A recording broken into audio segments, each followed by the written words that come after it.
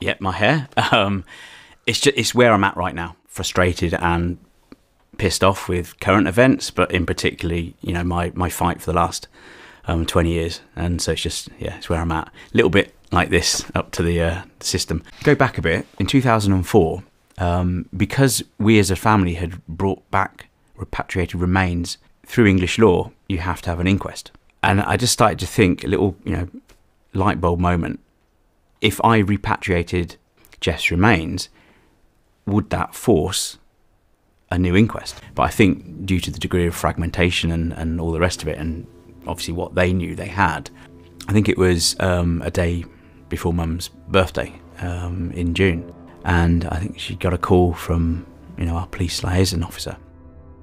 Some of his remains had been identified. And the piece in question was a piece of Jeff's collarbone. In 2004, Mum got another call from the police, and this time 3 of his remains had been identified. They were small bone fragments. I remember one was from his thigh bone, but they were small. And so we had 4, bit of his scalp, bit of his face, bit of his jaw, his ear, just, recognisable,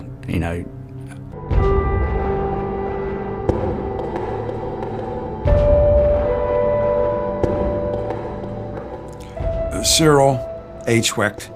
I am a forensic pathologist and a medical legal consultant. I was the coroner of Allegheny County, Pittsburgh, and 129 surrounding municipalities for 20 years, 2 separate 10-year periods. Since 1957, I would estimate I have performed about 21,000 autopsies. I have reviewed, signed off, or supervised on about 41,000 other autopsies. When I was asked to review the Warren Commission report, it was in August of that year that I pointed out that the president's brain was missing. Others knew about it, but no one had said a word. And so anyway, these are the things that I do, all of these consultations and these autopsies, and then occasionally, the major national controversial case. One of the things that, I've always personally found to be quite striking is the degree of fragmentation of the remains. The title of this report is Human Identification Following the World Trade Center Disaster, Assessing Management Practices for Highly Fragmented and Co-mingled Human Remains.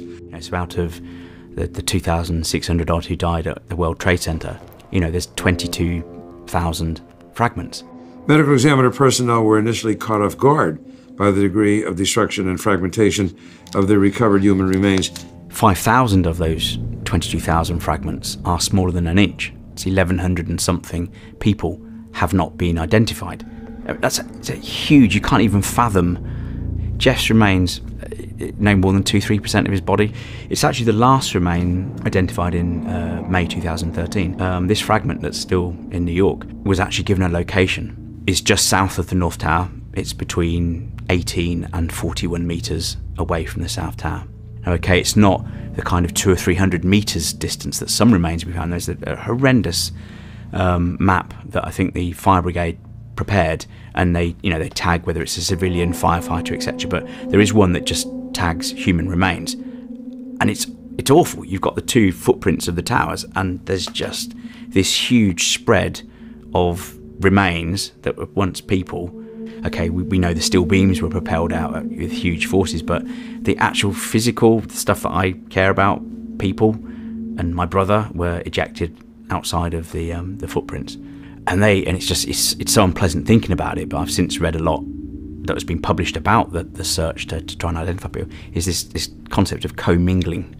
The explosive force that blew over fire trucks and peeled stone facades from buildings also disintegrated human bodies, turning bones into flying shrapnel, the tidal wave of debris that carried human remains blocks away, depositing them, in some cases, on top of buildings, also fused soft tissue into bone fragments. And that basically means the impact of the force of the explosion, not just the pancake collapse, whatever, has actually mingled remains into my brother.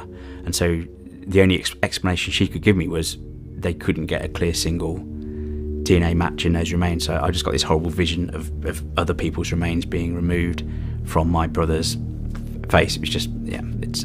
That's not going to happen from crushing. A building collapses and 2 or more people are crushed.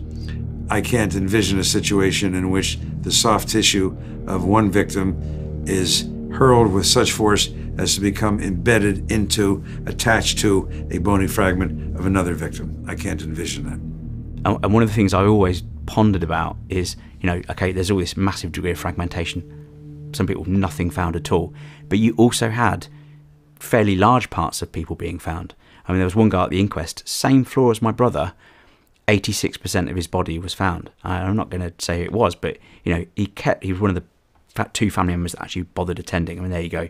But he's just there going, I don't understand why, because everyone kept being read out, you know, small fragments, small this, 2%, and he's sitting there going, how? And for me, you know, the unpleasant conclusion I've drawn is its proximity to explosives. So if you were very close to the explosives, there's not a lot left of you.